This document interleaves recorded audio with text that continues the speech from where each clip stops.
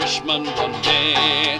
As the streets were paved with gold, sure everyone was gay, singing songs of Piccadilly, Strand and Leicester Square, till Paddy got excited.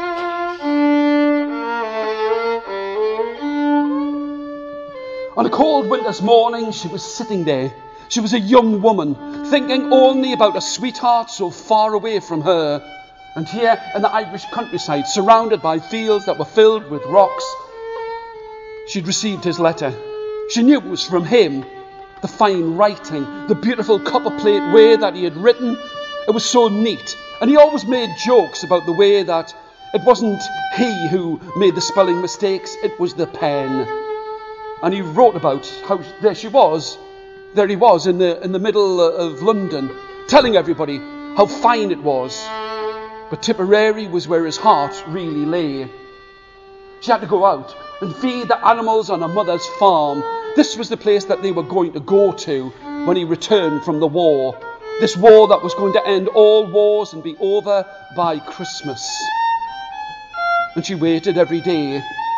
She would place that blanket around her shoulders to keep herself warm. And when she placed it against her nose, she could tell that he had lain down upon it.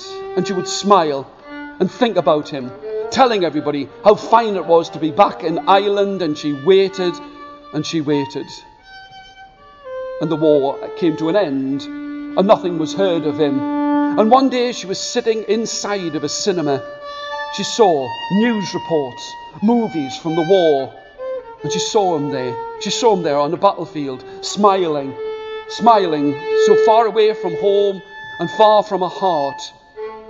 And she would go to the cinema every day that they showed that newsreel, every day for a week, a fortnight, a month, just so she could get a glimpse of a sweetheart who had died in the war.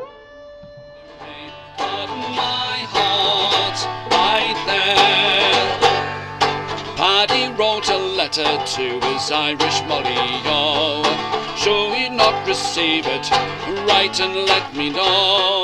If I make mistakes in spelling, Molly dear, said he, remember it's the pen that's bad, don't lay the blame on me.